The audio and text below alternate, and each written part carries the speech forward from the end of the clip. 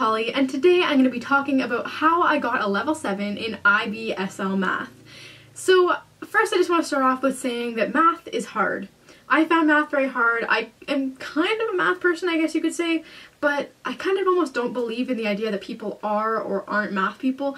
I definitely think it comes more naturally to some people than to other people, but I also think that a lot of people are just kind of mediocre at it naturally, and if you're pretty mediocre at math, you could definitely get to a high level by working hard and putting in the time. So let's just get started with all of these tips. So the first thing you're going to want to do in SL Math is to do your homework. And this seems like kind of an obvious tip. However, sometimes you just have so much other homework that your math homework doesn't seem as important. But your math homework is actually very, very important, especially because doing the constant practice problems will allow you to continuously get better and also to put that into your long-term memory versus just memorizing it right before the test. So if you do at least every other question, you can get kind of a sense of how the problems progress, some of the easier problems, some of the harder problems, and you can see where your strengths and your weaknesses lie. Okay, so the second thing is going to be asking questions. And this is not just, I don't understand this problem, or can you please help me with this problem? It's more specific questions. So you try the problem and you get to a point where you just can't keep going. So you come up with a really specific question. I don't understand why I'm not getting the answer because, I followed these steps and then this part of the equation doesn't seem to be solvable. Something like that, then the person that's helping you, your teacher, or if it's another student, they can help you identify where you're going wrong and then you can get better.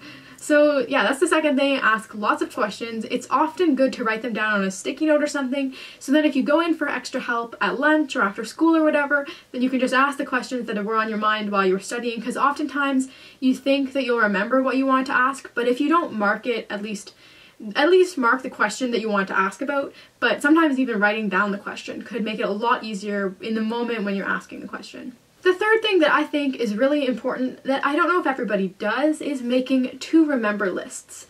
So that would be a list of the things that you made as mistakes or you didn't understand during the unit.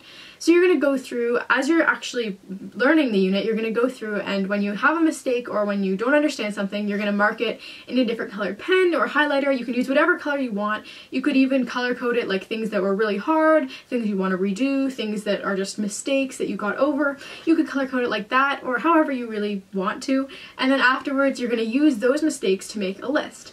So for example, it could be really simple like this. This one is my math midterm to remember. So I just wrote down a bunch of things like for perpendicular vectors, the dot product equals 0. Things like that, or sub in t after to find the point, check the domain when graphing, finding the x values. Some of these would not make sense to anyone else, but since you were the one that made the mistake, you were the one that wrote it down on this list, when you read it over the night before your test, the morning of your test, this is just kind of a final check through to make sure you know what is a common mistake that you are not going to make on that test. Because when you're in the moment, these small common mistakes are the ones that you're going to make. You're not going to do something. It's unlikely that you're going to make a big mistake you've never made before. You're probably going to do something like, finding the obtuse angle instead of the acute angle. I've done that many times. So I put that on my to remember list, and on the final exam I didn't make that mistake, so that was good. And then as you go on, your to remember lists can be a little nicer.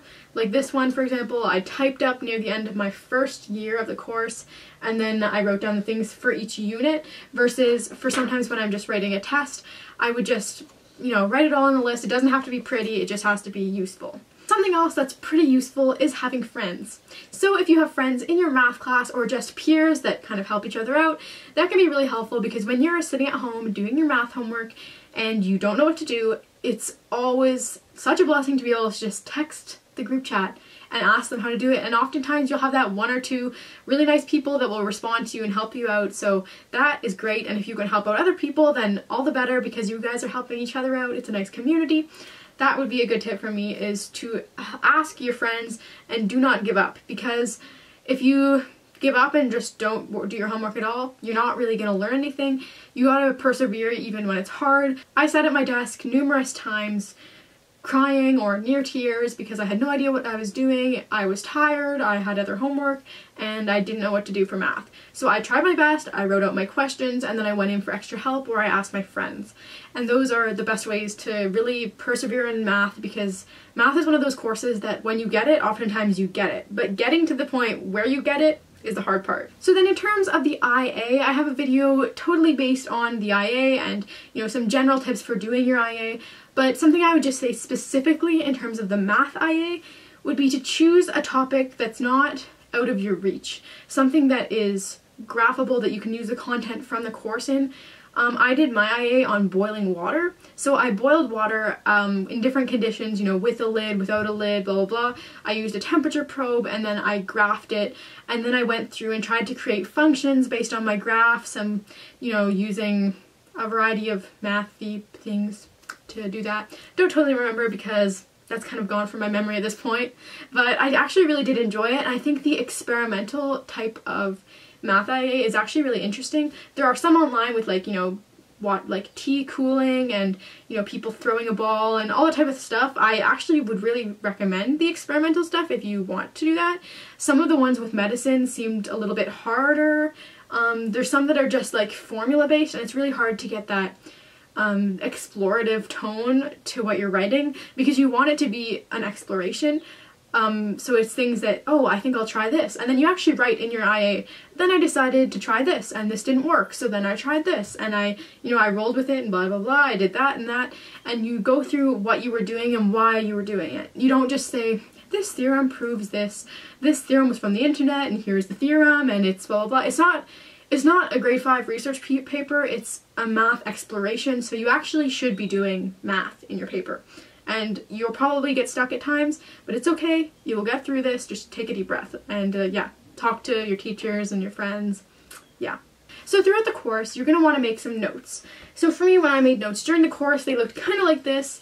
I have these all linked in PDF format in a Google Drive folder that's accessible to you. So that's in the description box if you want to check out any of the notes or lists that I made for the mathematics course.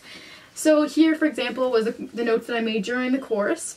Some are obviously more neat than others, and I have other notes that I didn't even post online because they're complete trash.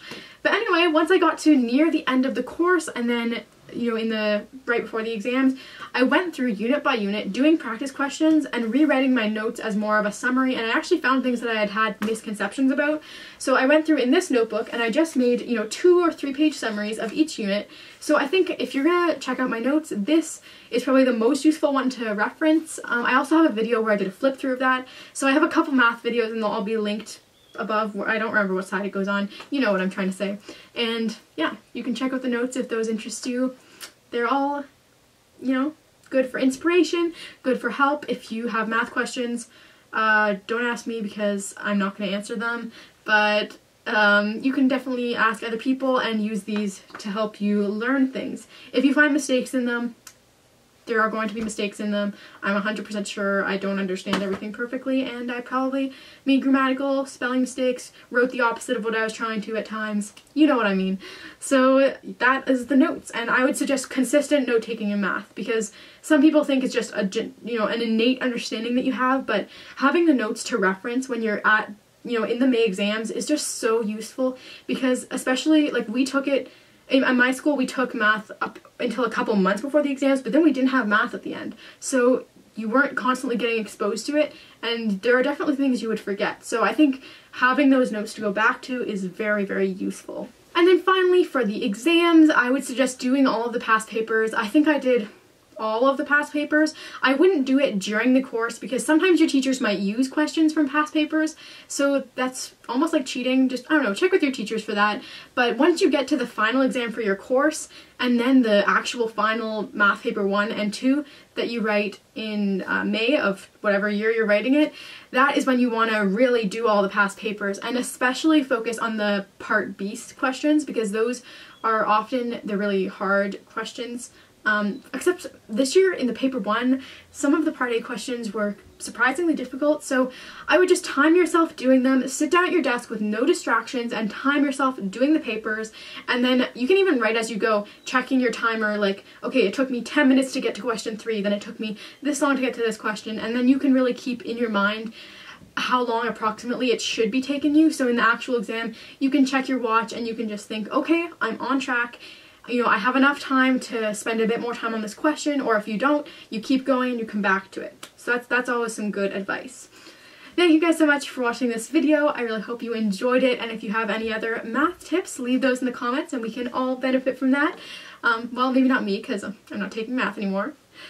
I do like math a lot, and I really think there is value to the hard work that it takes to get to a really proficient level in mathematics, and yeah, that's all I have to say about math. So let's say goodbye to math, or good luck to you if you're doing math, and I'll see you in the next video.